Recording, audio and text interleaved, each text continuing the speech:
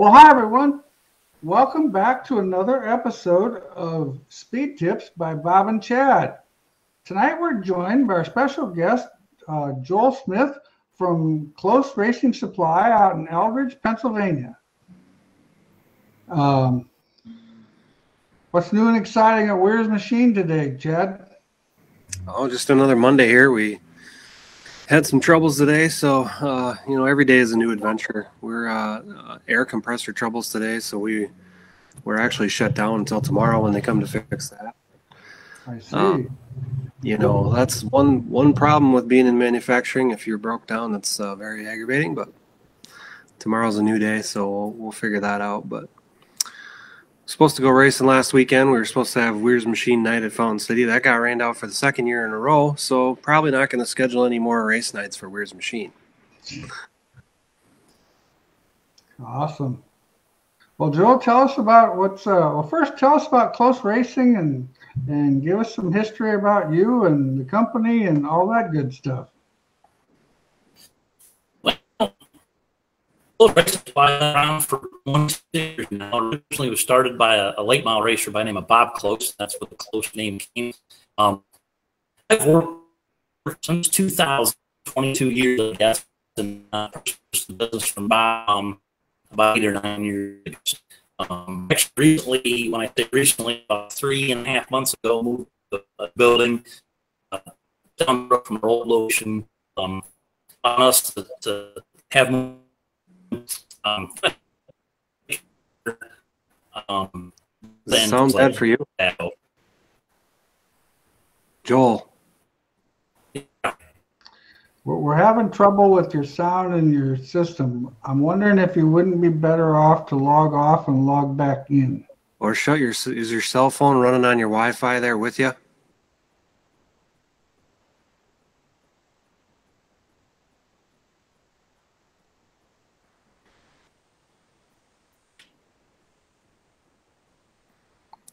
And the Monday continues. Technology, man.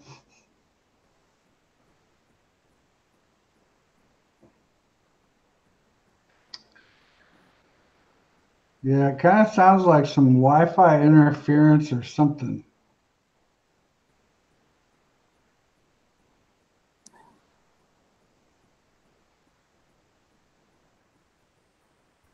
Well, we were good to go up until we actually launched live, and I don't know what happened. Go ahead, like I said, go ahead and log off and then log back on. See if that helps.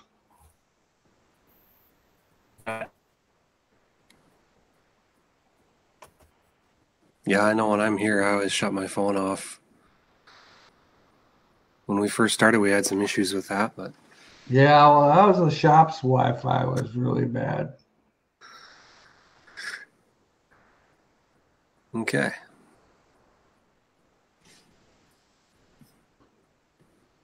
So we got a couple questions popping. You see them already? Yeah, actually. Questions right off the bat.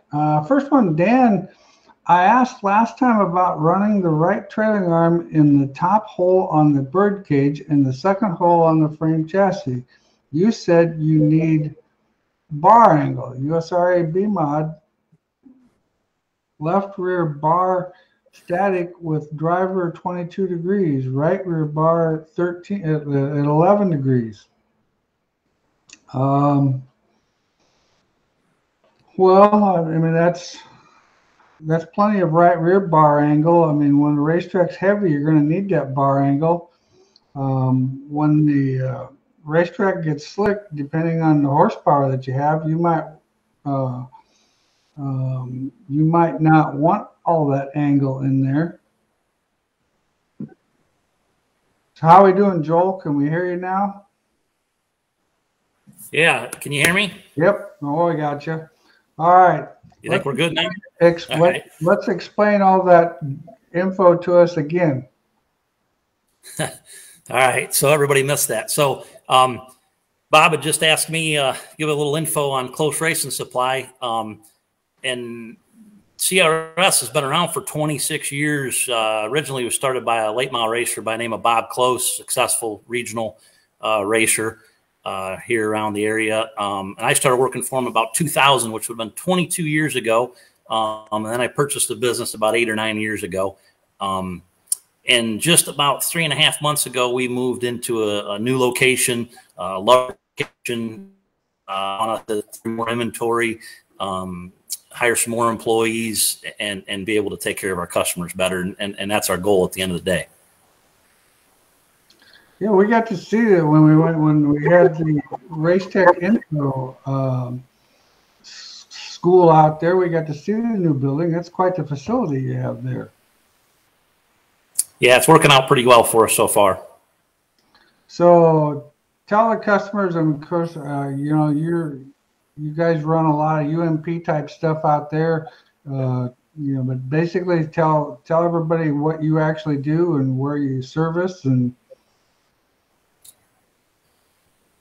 you know, we've kind of grown to the point where we take care of customers all over the country, much like you guys do. There's a few things we specialize in.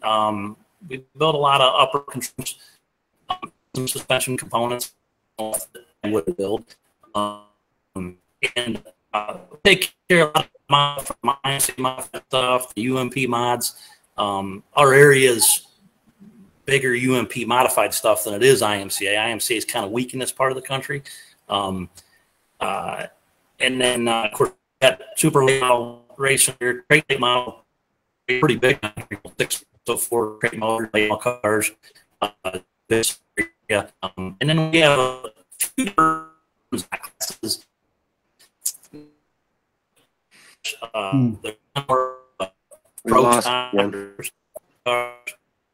We're losing your connection again, Joel.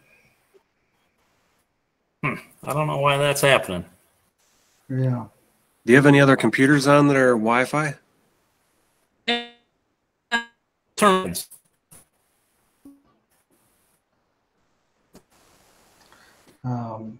Yeah, sometimes I know when we used to do this at the shop, we had to shut everything down because the Wi-Fi wasn't good enough.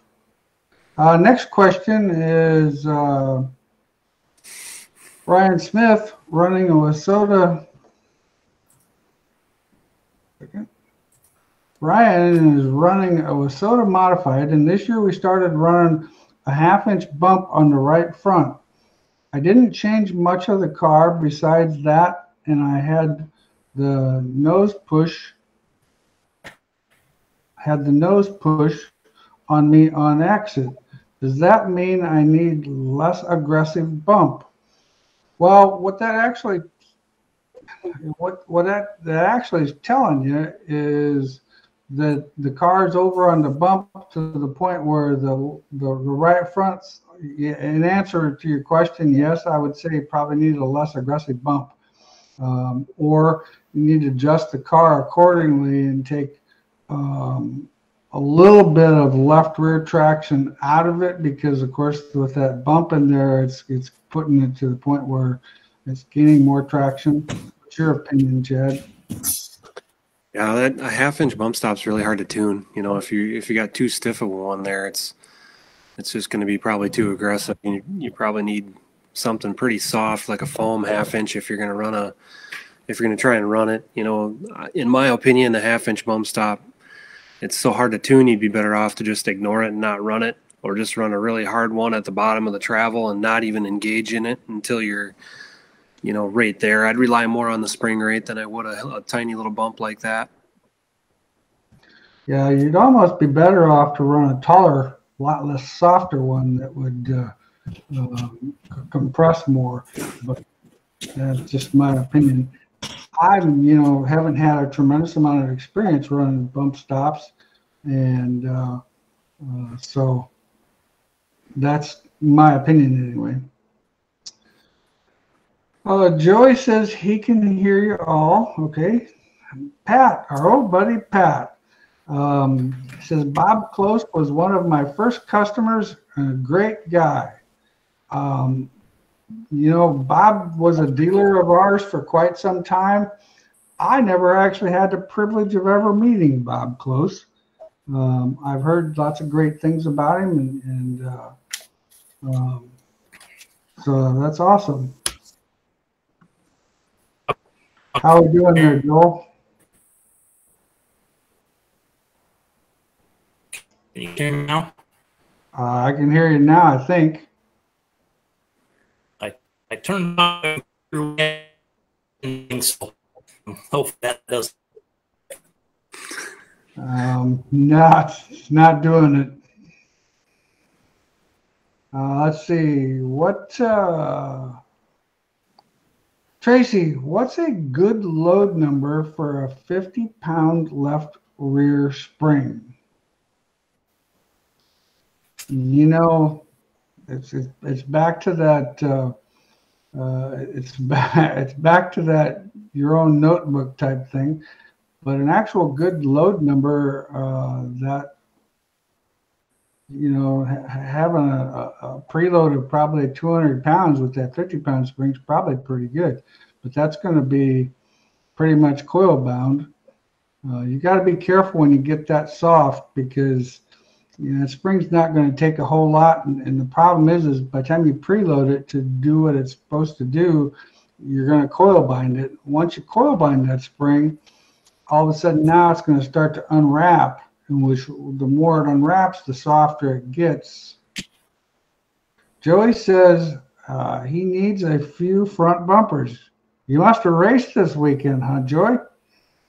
I know we shipped out a fair amount of them today. I was looking at all the big boxes that they sent out, and I'm thinking, wow, people must have raced.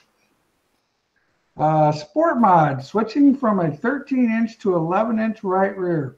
Same spring rate. What's the reasoning, and what does it do to the car? Well, when you go softer on, or when you go shorter on that spring, it's going to change the spring table on that car quite a bit. And what's going to happen is it's going to actually roll to the right rear a whole lot more. Normally, as a rule of thumb, whenever we went to that 11-inch spring, we've had to increase the rate. So, like if you're running a 225, we've had to increase the rate to like a 250. The thing that I'm not a huge fan of that 11-inch spring, because it doesn't have a lot of coils. And so that in itself kind of tells me, you know, sometimes I don't know if we get the travel that we would like to get, but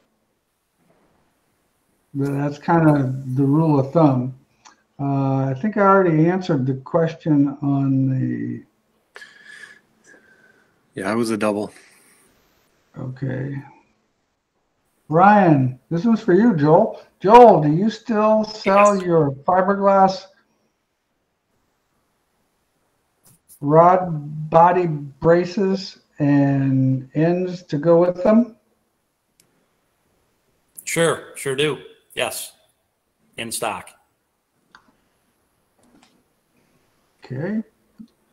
Josh, hey guys, thanks for doing this. On a sport mod, the track is pretty rough, and the right front's bottoming out a tad. Should a guy raise the right front a couple turns, or maybe stiffen the spring 25 pounds? Probably. I'm not a huge fan of raising the right heights much. I'd probably lean towards trying that stiffer right front spring, as you know, in that heavy conditions. The other thing that you could actually do is go with on a rougher type racetrack. You could go with a stiffer compression right front shock. That would actually be my first choice, is go with a heavy rough type shock. Normally that would be like a 5 compression valve shock for these rough conditions. Then you find you don't have to change the actual car itself, because when you stiffen the right front spring, you're changing it. You're changing how the right rear works. You're changing corner entry, mid corner, and corner exit. where with the shock absorber, all you're doing is you're slowing that down to the point where it won't affect you much getting in.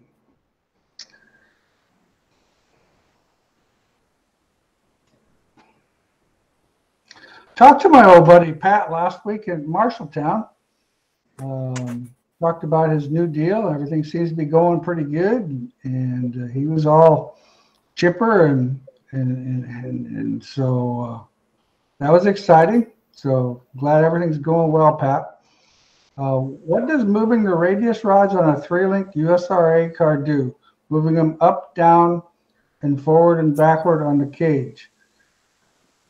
Well, I'm not a real big believer in moving them forward and backward.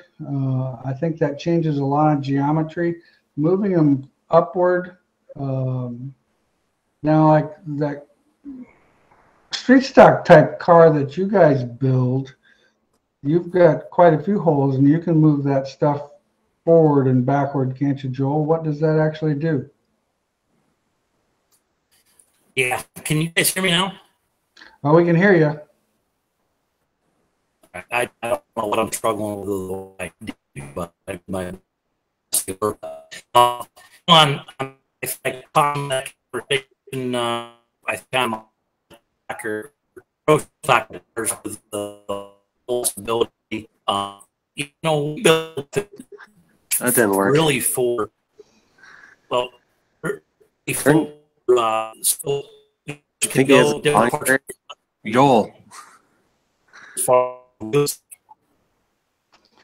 Yeah, we lost you again, Joel. Yeah, I don't know. Turn your volume down. Are you on a computer or on your phone, or what are you on? A laptop. Turn the volume down. I can try a phone, but on a laptop right now. Turn the volume down. Turn the volume down. Yeah, sometimes a loud volume interferes.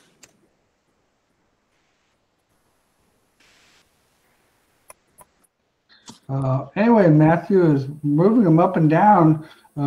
When you move like the left rear up, you're gaining angle. It's kind of like the car getting up on the bars.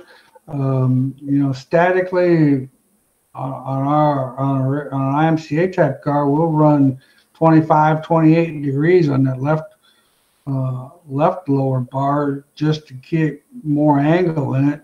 And to the point where we kind of learned that a little bit off of the 4-bar stuff, that when you're all up in hike motion, where like if you clamp the right front down and you jack the car up against the chain underneath the seat, you'd find that you have about 45 degrees of angle, and that seems to work really pretty well.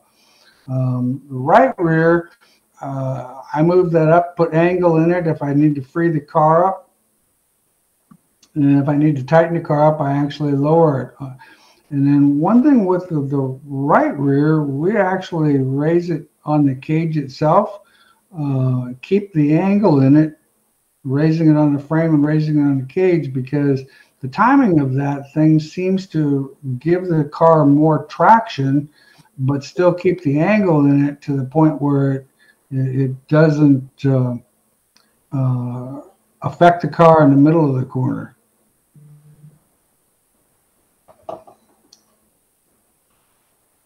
Okay, let's talk tire grinding do's and don'ts. Oh, don't make smoke. Whatever you do, don't make smoke. That's one thing for sure. The biggest thing is, of course, always grinding in the direction that the tire is actually going to go. In other words, if you're doing a right tire, you would grind it standing in front of the tire. You would grind around in the circular motion. The left tire, you would want to stand behind the tire and grind around it so that you're not cutting off the sharp edges, and you're creating edges to go. Yep, there you go. Chad's got a diagram there. So go ahead with that, Chad. This is so hard to show, but so as the tire feathers, right? It feathers that edge. You grind that back square Don't grind towards that feather, because you're just going to roll the feather down into the crack and not sharpen that edge. So you always want to sharpen your edge. And the biggest thing is just don't use too much speed. Don't get too hot. I mean, if the tire's smoking, that's a definitely don't do. I'm not a big fan. Now that we can actually sipe these tires, I use that 32-degree grip. That seems to work pretty good when we don't.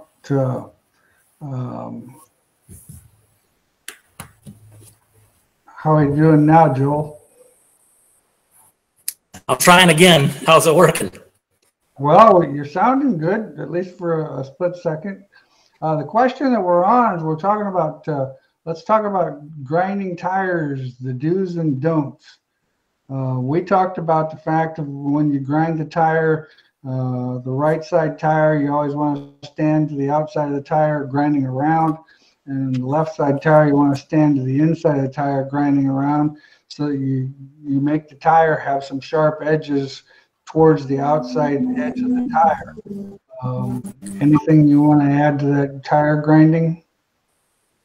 And a lot of customers want to ask me about that tire prep is, there's no magic there, but I always tell people, watch what the guys running up front are doing and ask them what they're doing, and as you get some experience with it, you'll find what works best for you. It's not always the same thing. I mean, guys are on other guys, cars, tires, how you grind this type for him for his application. Gotcha. Next question. Stefan's got a question. I have a 3,200-pound stock car with cross wedge and left all around 53.5, 54%. My rear bite is about 250 pounds on a big half mile. I struggle to get the car to turn in and through the center of the corner, and it's a tick free off. I know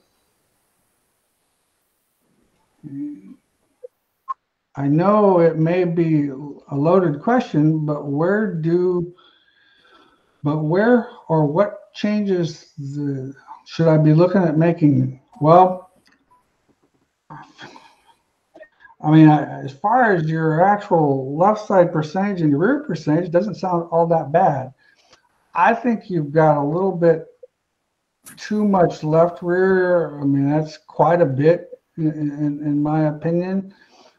Biggest thing is the question you got to ask yourself, if the car is where or what change. Anyway, if the car is getting in and it's rolling on the right rear, that's creating your tightness condition getting into the corner and through the middle. So kind of it all depends on how much travel you're getting on that right rear. You're just probably getting a lot of side bite on that right rear. Your looseness off is because the car is tight from the center. It's tight on corner entry and through the center. And then what happens is the car automatically breaks traction getting off, and then you have no traction getting off whatsoever. But think about it when you're actually racing the car. If you can kind of feel, if your shoulders kind of pushing towards your back and leaning a little to the left when you're in the seat, even though you're strapped in there, kind of feel if the car feels like it's getting on the right rear, or have somebody take some pictures or video tape to see if the car is actually getting on the right rear on corner entry.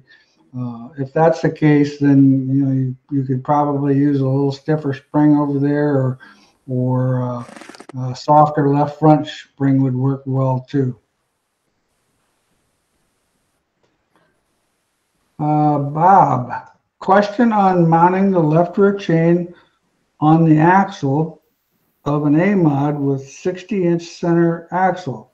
Where does the chain mount side to side, up against the bell, or out towards the birdcage? If you move positions, what effect does it have? I'll let you take that one, Chad.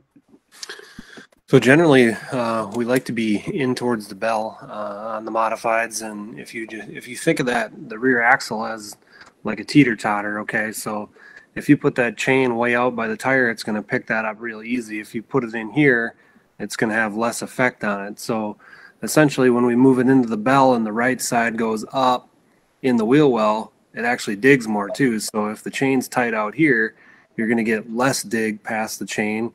If it's in by the bell, you're going to get more dig, left rear dig off the corner if the chain's moved into the bell, and it doesn't try to pick the left rear tire up so easily when it's slid into the bell. So always want to go tight to the bell. Next question is 3-link B-mod. Do you prefer to keep trailing arms same length, or run a left rear shorter to get more rear steer, or keep the same length but run more angle to towed in? I have a 15-inch and a 16-inch, 15-inch left rear and a 16-inch right rear with 3 inches of steer at hike from static. Well, that's not too bad. The biggest thing you're going to find with your left rear, yeah, steer is part of it, but when you get into the corner and the car tractions up, when you get on the throttle, that left rear is going to traction the car up quicker in the middle of the corner, which sometimes can create a throttle tight situation. I've kind of always went the opposite with a longer left rear. That way I can run more angle in it, and it doesn't seem to be as sensitive in the middle of the corner. And I feel the longer one actually tractions the car up better up off the corner. That's just from my experiences. Not saying that this wouldn't work. I know some guys have done that. Kind of depends on the tire you're running. And if you're on short racetracks, that 15-inch probably is a pretty good idea. If you're on something that's 3/8 or bigger, you might, try a longer left rear to see, but maybe you're not having that mid-corner problem. If you're not having that mid-corner problem, I would leave it alone. 3 inches of steer from static is a fair amount. That definitely should get the car free through the middle, I would think.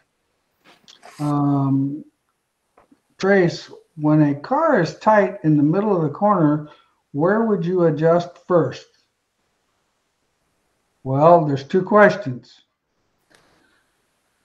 If it's tight in the middle of the corner, is it tight on the throttle, or is it a side bite deal? If the car's tight in the middle because it's rolled on the right rear and you've got quite a bit of side bite, then more than likely that might be a Panhard bar adjustment. Raising the Panhard bar on the rear end might be the answer. If it's tight on the throttle, then you need to actually raise the right trailing arm, giving it so that it's got more steer on that right rear, so that right rear moves backwards a little bit better. It helps rotate the corner a little better. I'm not a big believer in taking traction away from the left rear. I'd rather add traction to the right rear and putting some angle or more stagger. One of those two things would be my go-to there.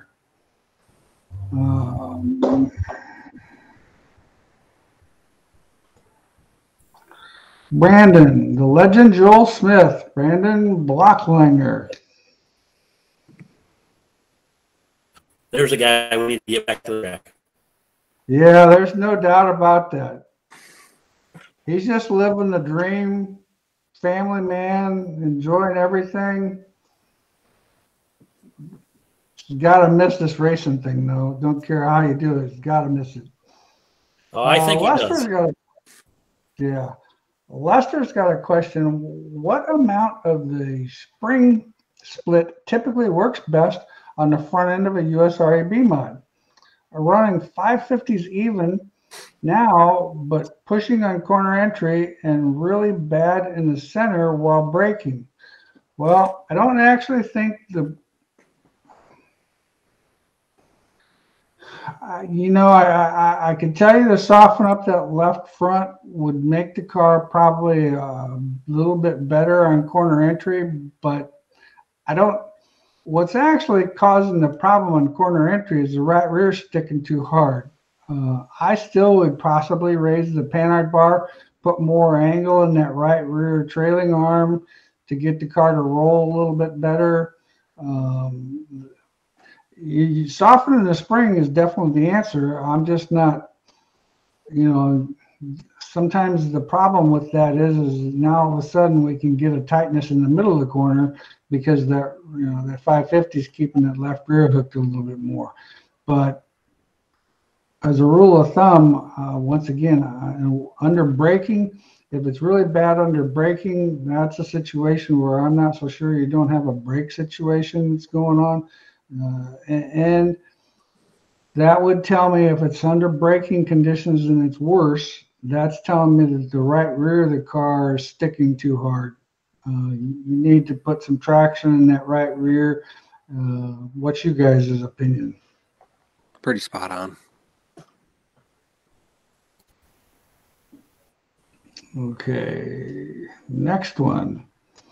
Joel, can you talk about what's needed to order your upper control arms, primarily for the racer that buys a used car with close uppers on it if they want spares?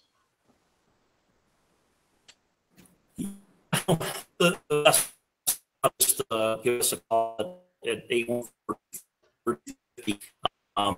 Myself or all my sales guys can turn the part what you're looking for. You know, there's a lot of options, a lot of areas there, but you know, we do this stuff today with just a little bit of for what you're looking for. So yeah, I encourage you to give us one and that you're looking for.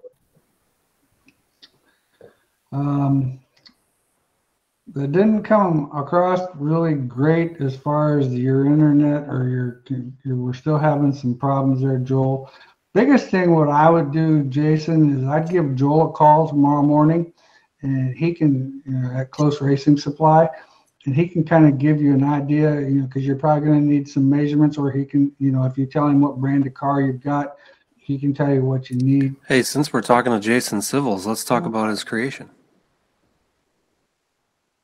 Awesome. So this is our new product release for the night here. This is our Jason Civils inspired sipe setter. So this thing fits right on your Van Alstyne sipe head. And one of the cool things about it is you can set your blades at an angle. So angle siping is kind of a new trend where you can have your first block deeper and then go shallower as the block goes on to give your trailing blocks some strength. So this guy here is engraved every 1/16 of an inch, if you can see that.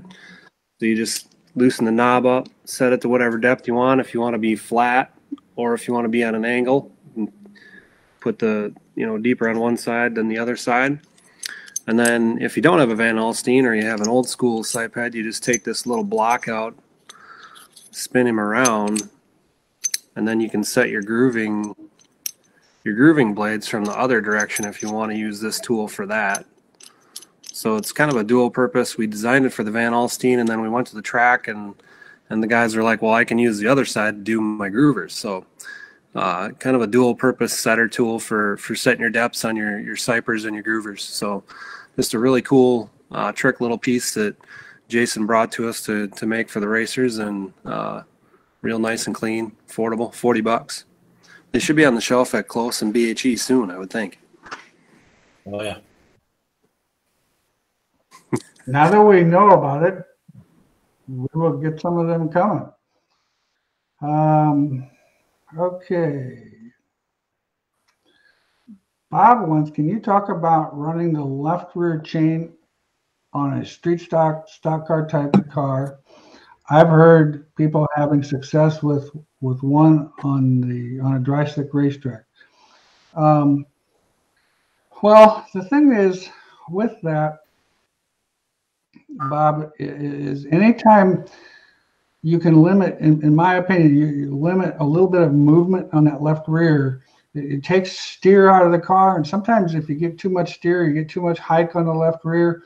What's happening is then all of a sudden the car gets so much steer that it steers the car loose.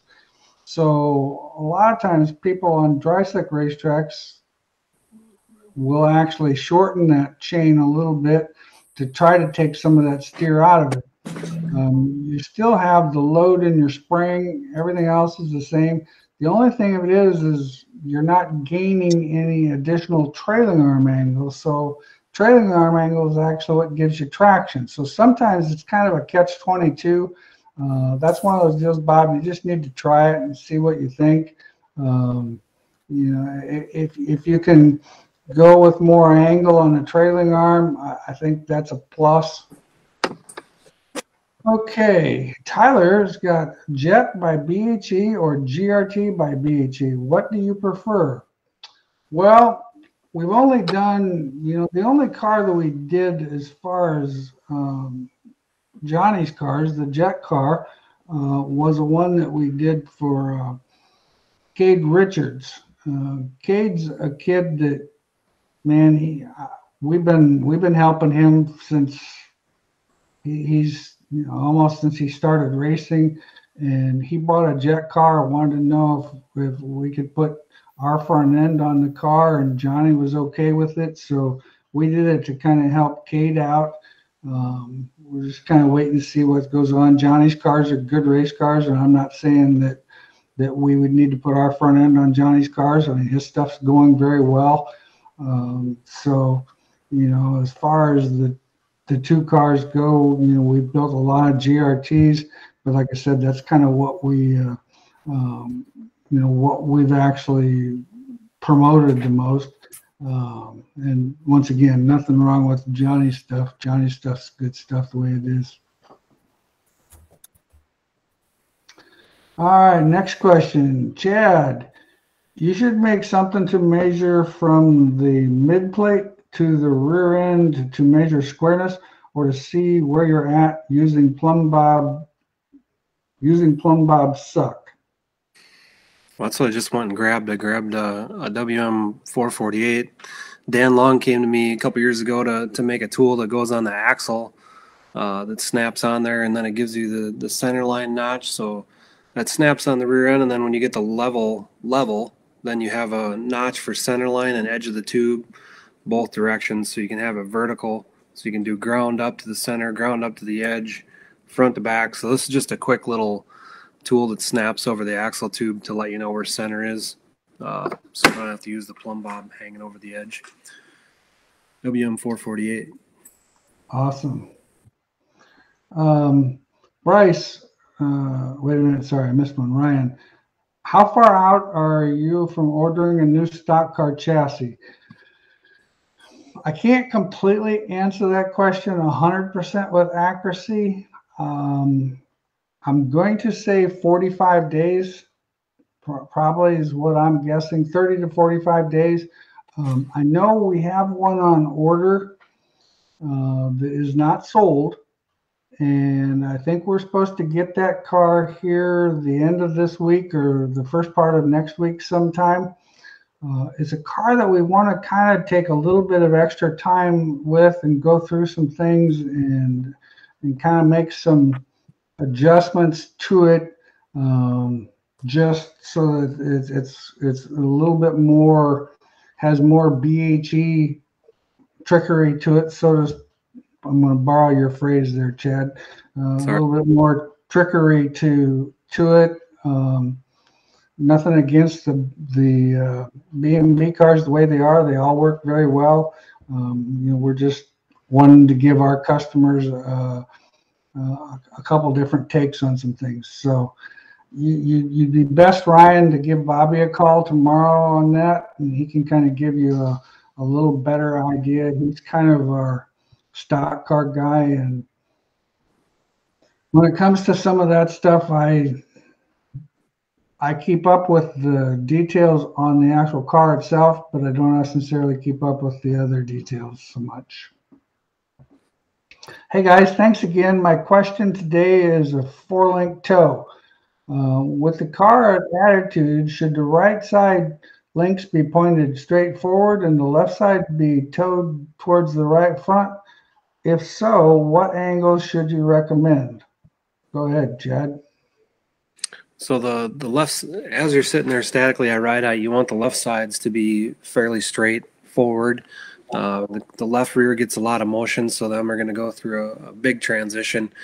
So you want to always double check your bars statically and at attitude. And when I say attitude, left rear down, right rear up in the wheel well. The right side bars, the right bottom rod, basically the car teeters over the right bottom rod. So that's the bar that has the least movement. So we basically start that one pretty straight. The right top rod needs to be pointed to the left front tire, probably about an inch, I would say, Bob, right?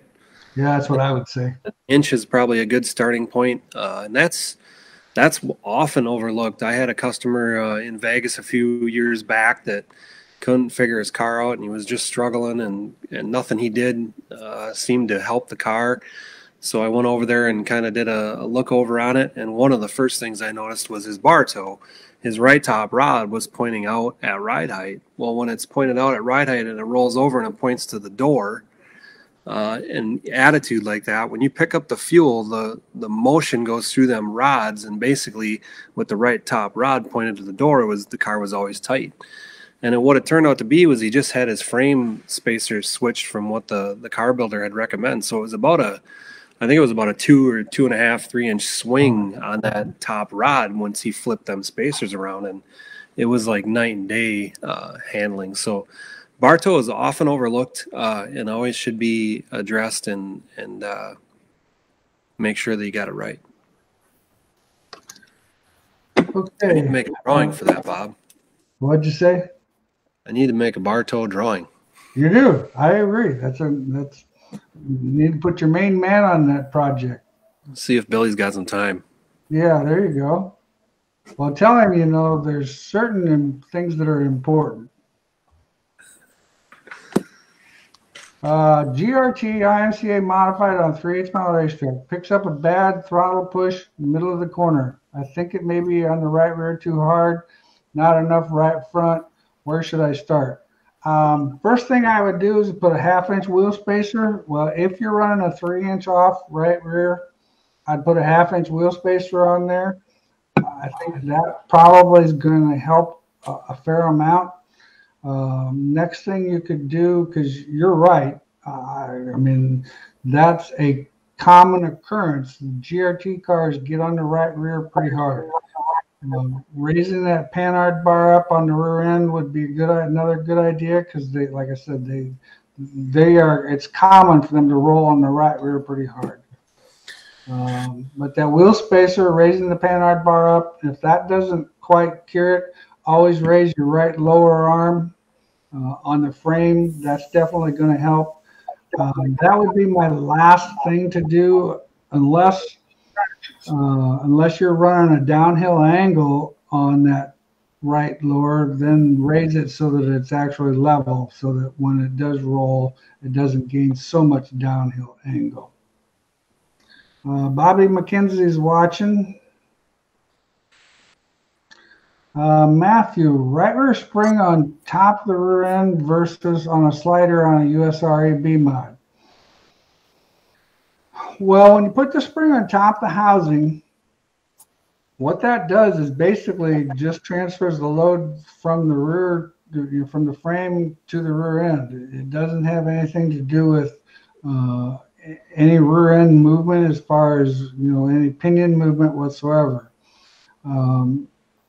Slider, in my opinion, a slider on the right rear in front of the housing is going to drive a little better.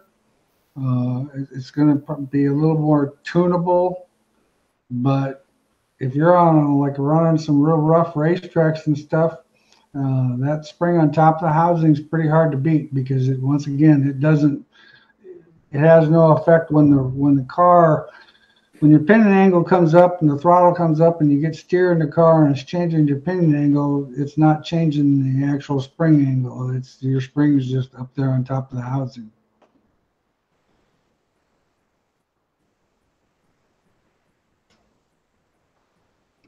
Dan, is a 6 1/4 rake too much on that left rear J-bar with at the pinion 1 inch above the drive shaft? No, actually not. I think you're in good shape there. That's 6 1/4 inches is exactly where I would sit it. Alex, I took the stock car hobby class last and got our first win on Friday. Well, way to go, Alex. Make sure you email us tomorrow so that we can put you on the winners list. That's pretty awesome, and let us know where you ran, where you won at. That's pretty cool. Congratulations. My question is, I race a 3,100-pound pure stock rear suspension on American Racer tires. The right rear is rolling under too far, and after 2 races, the tread on the right rear starts to separate the sidewall where it's glued. Separate the sidewall where it's glued together. I'm at 14 pounds of air pressure and still rolling it under. Man, with that heavy of a race car, you really, that right rear needs to be in that 16 range. I'd keep putting air in it until it, yeah, that's 14 pounds is I wouldn't run 14 pounds on a 2,400-pound modified car, to be honest with you. That's pretty light. Will adding more pounds of pressure, like the 16, make the big difference to solve that, or should I lower the weight to stop the rollover of the car? Well, let's try the 16 pounds of air pressure first before you lower the weight, because first of all, I'd hate to see you change a lot of stuff, because if you won, that's a pretty good indication you were going pretty good. But let's try the air pressure first, and if that doesn't solve it, you probably will have to do something about that. Me now? I can hear you now. Wow, maybe I fixed it. Took me 50 minutes into the show to get it fixed, but maybe I'm on the right track now. That's way better. The picture's a lot better, and your sound is really good. Did you plug in? So what did you do to fix it? Well, I shut off my laptop and got on my phone and figured out how to do it there, but it seems to be working all right. I apologize for that. No problem. No signal. We have suffered through our share of technical difficulties in this show. This would not be the very first one, by all means. Back up to that A-frame. My computer's made it through all night without any glitches, so what the heck? Don't feel bad, Joel. Not a problem. Kevin, is there a disadvantage of picking up the left front? Chassis manufacturers made suggestions to tighten the right rear chain a little bit, which corrected the left front, but the car seems to turn better with the left front in the air. Should I allow the left front to come up more, or allow the left front to come up more, or make other adjustments to coincide with tightening the right rear chain? Well, I'm not just a super duper fan of tightening that right rear chain. I'm not saying it doesn't produce traction, because it does produce traction. But I don't understand why the car, you would think with the left front on the ground, the car would actually turn in better. So I'm not really sure. You guys have an opinion? Yeah, you would think.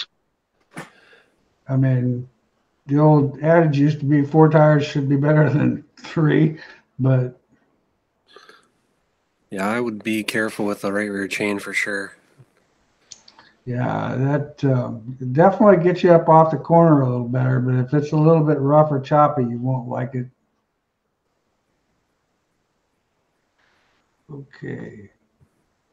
Junior, got a 16 GRT IMCA modified. What do you recommend for panhard bar split? On a GRT, I actually try to run the panhard bar about 1 inch above the center of the rear end, the center of the pinion on the rear end. and then a 6-inch rake. Now, you can adjust the rake depending on if you need more left or traction. The problem is sometimes you can gain a little traction by putting more rake in it, but then you can lose traction off the corner. It might help it in the middle, but sometimes it can hurt the car off the corner. What's your experience, Joel, with that rake and the Panhard bar? Well, once again, me dealing with more UMP stuff and less IMCA stuff, I think that makes a difference. But centerline the pinion a little bit above, and 6.5 inches of rakes, I think is pretty common. Adjust accordingly from there. Yeah, that seems to be pretty much what I've found. Since we got Joel, you want him to talk about them A-frames? Yeah, go ahead and talk about those A-frames. Tell us that story again that we lost you on. Okay. If I remember correctly, I think Jason was asking me what the best way for guys to order A-frames that maybe had bought some used cars that had CRS uppers on it. We just encourage people to give us a call at the shop. You can talk to myself or a couple of my sales guys, and we can decipher what you need. Whether we look up a previous sale to another customer that maybe owned that car, we usually can decipher it. There's actually a lot of options and lengths and different things like that, but we do stuff every day, so we're accustomed to figuring out what people need. And then last resort, we have people send us pictures, that we could figure out from. So we're always able to take care of the customer on upper A-frame stuff. So we just encourage them to give us a call. Now, and your upper A-frames use your ball joint. Yes. It's a small diameter ball joint that we had manufactured years ago. It actually started with Brian Ruhlman out of Michigan and his brother Chad Ruhlman. Chad, good friends of mine, local to us, the Ruhlmans are, and so it was a collaboration with all these guys that had made that ball joint. And I want to say we're going on 11 or 12 years we've been using that ball joint, and we've had a lot of success with it. And obviously the reason for that is to give the right front, more shock clearance, run more negative camber, and not worry about beating that shock up. And it's definitely done that, and we've, it's exceeded our expectation as far as the strength and durability, and it's just gotten very popular for us throughout the years. This is show and tell. You can go grab one and show it. You're in the showroom. I go all the time and grab it. I've done it. All right. I can do that. Hold tight.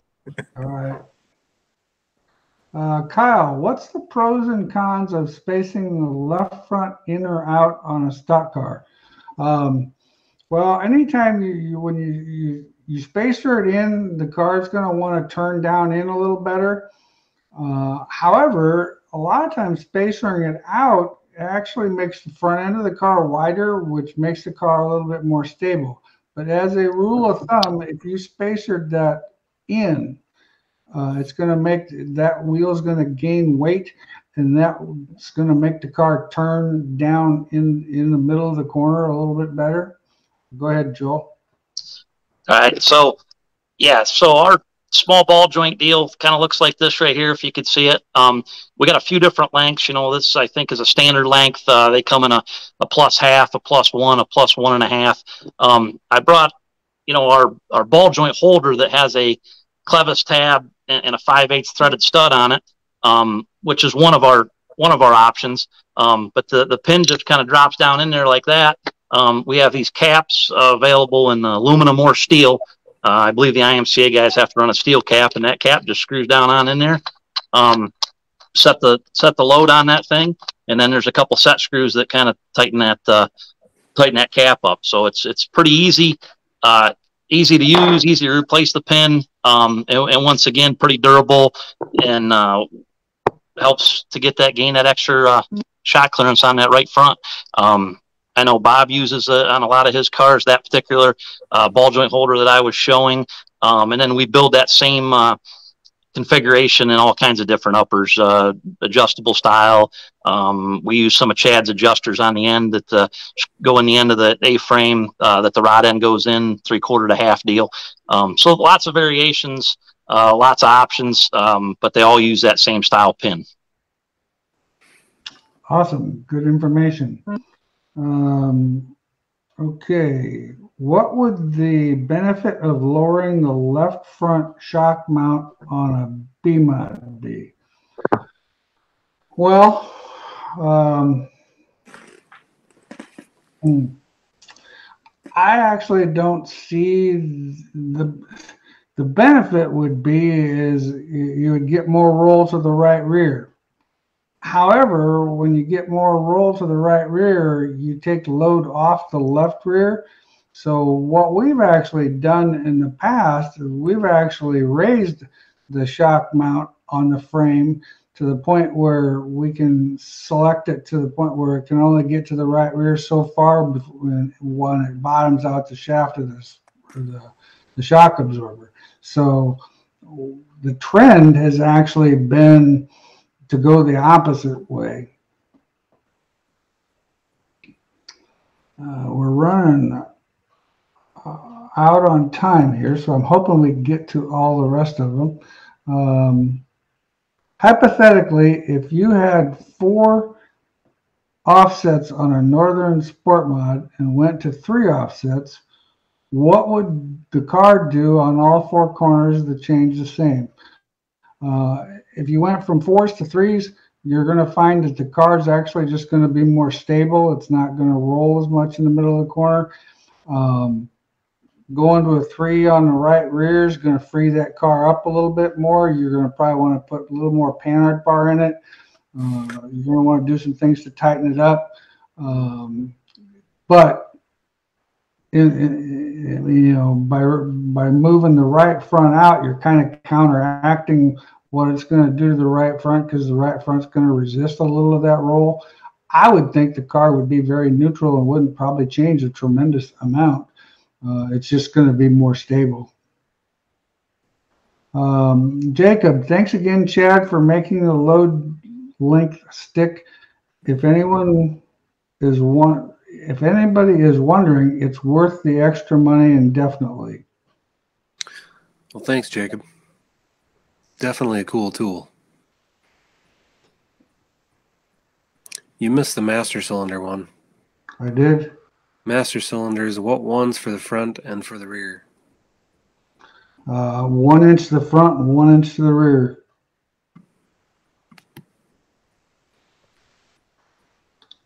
Okay.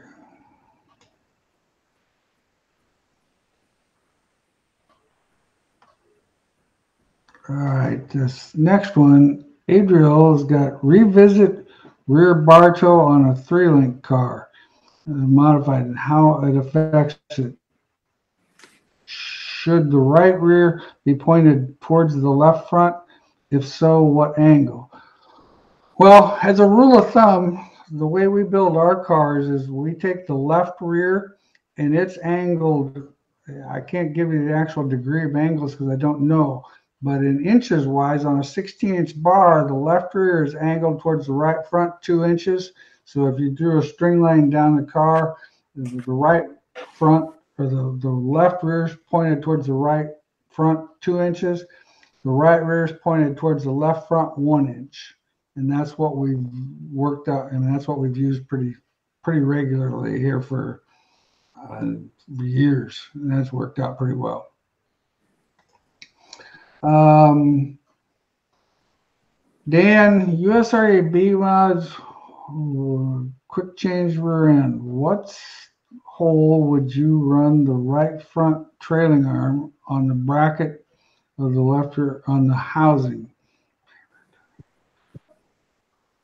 Right rear car, 2-link car, I'd start in the middle, 4.5 down. Yeah, that's what I was going to say. I think that sounds like a good idea. Bryce says we need to have you back, Joel. So we'll have to do that again. Have you back. I don't know if I could take striking out again. Next time we'll know to use your cell phone. There you go. You're so far from humanity there, you can't get internet out there. There you go. You're probably right. Oh, man. That hurt, by the way. I was trying to figure out, I don't think my cell phone worked in your building, so it's amazing that your cell phone works. Yeah. Yeah, we'll work on that for next time, for sure. Logan, How much lefter chain drop do you recommend on a USRAB mod? 4.5 inches. That seems to work pretty good. Joel at CRS is an awesome guy and to deal with, and I love giving him my money. Rick Holson. Oh yeah, Rick. Thanks a lot, Rick. Appreciate it. Appreciate your business.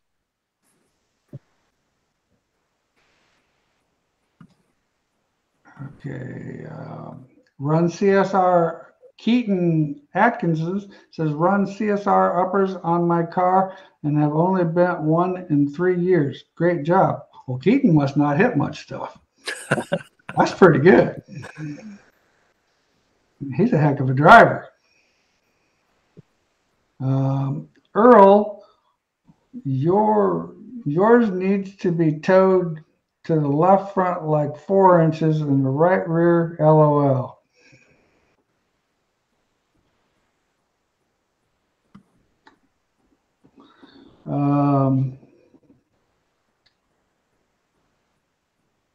I was trying to find Bob said we missed a question. I can't find it, but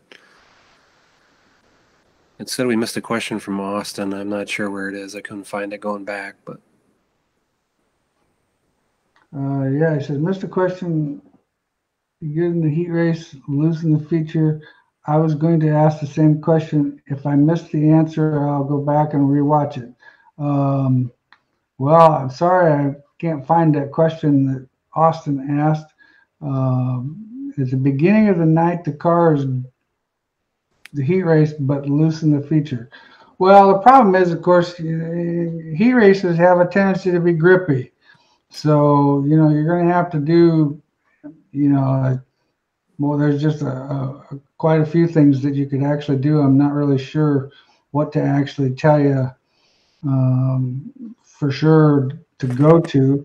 I know like an IMCA car, we lengthen the left side wheelbase 1/4 of an inch for feature time to keep the car so that it comes up off the corner a little straighter. Take a little static steer out of it. That seems to work really well. Other things you could do. What's your suggestion, Joel?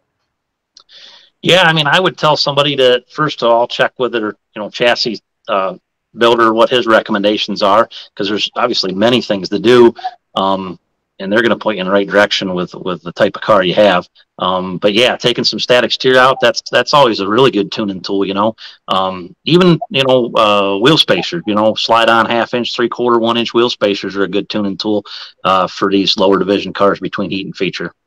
Many other items, but there's a couple small items that help. Chad, Jonathan's got a question on biscuits, how long they last in the pull bar, and when should you service them? Well, the thing is Jonathan, we need to know, he's got a rage car, so you should probably have an idea. Yeah, it's probably a small puck bar. The small puck ones in the can, generally 20 nights, they need to be probably thrown away and put a fresh set in. Our bigger biscuit on an IMCA crate motor, that thing will last, well, we got some guys over 60 nights on that one. The big biscuit on an open tire car, the open motor, big blade, sticky tires, that stuff hurts the pull bar biscuits. If you're IMCA 604 crate racing, you're going to get more longevity out of it. So it's kind of based on how much material, how much puck material you have, and how big a horsepower you got, how sticky the tire, and how much grip you got. That depends on how hard you are on those biscuits. More material lasts longer, so our big puck biscuit lasts a lot longer than the small pucks. Logan wants to know where you measure the chain drop. Measure your distance from the axle. Well, if you have an over rail car, measure your distance from the top of the axle housing to the bottom of the frame, and then jack it up so that there's an additional 4 to 4.5 inches of chain of more clearance there, and then hook your chain there. In fact, I'd probably go 4. Because like say if your measurement is, we'll give you an example, if your measurement is 13 inches, raise it up to 17 inches and then hook your chain up there. You're going to have to help me out with this next one, Joel. What rear brake pads do you recommend for a sport mod? What we run is the AFCO really aggressive ones. I think the part number ends in 34. Does that sound right? Yeah, the 34 pad, AFCO pad, is the pretty aggressive one that you'd want to run on a rear for sure. That's the one that we sell that one quite a bit, and then Willwood's fairly aggressive pad. What's that one? These guys are asking me to be a parts guy. Hell, yeah. I don't parts. That's why I got parts guys for. Yeah, I know that BP40 Willwood pad's a pretty. Yeah, that's it. That's the number I've heard. Yeah, BP40 is pretty popular pad in the Willwood for sure. Yeah, that's the two we sell. Sorry, guys, I don't actually get the privilege of talking on the phone to you guys a whole lot anymore. I've got guys that do such a better job at it than me that I let them do their work and I don't mess with them. Between Austin and Bobby, they take care, and Rocky, they take care of pretty much all the sales calls. Okay. All right, we're going to do 2 more questions. Austin, is it good? It was good in the good intact. Moved right side down for the slick and isn't near enough. What other adjustments? Once again, Austin, I'd recommend lengthening the left side wheelbase.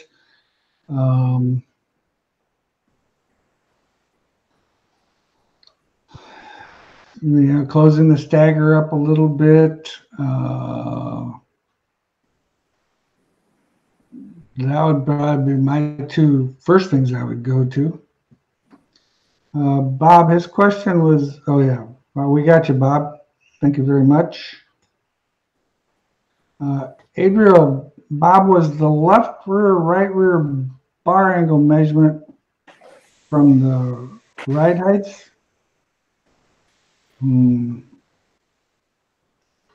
What was Adriel's question? I think it was static angles. Yeah, that would be at ride height, correct. Basically, like if you look at the back of the car, you go forward and in 2 inches. If you look at the back of the right side, yeah, he was talking about toe. All right, guys. Well, I apologize.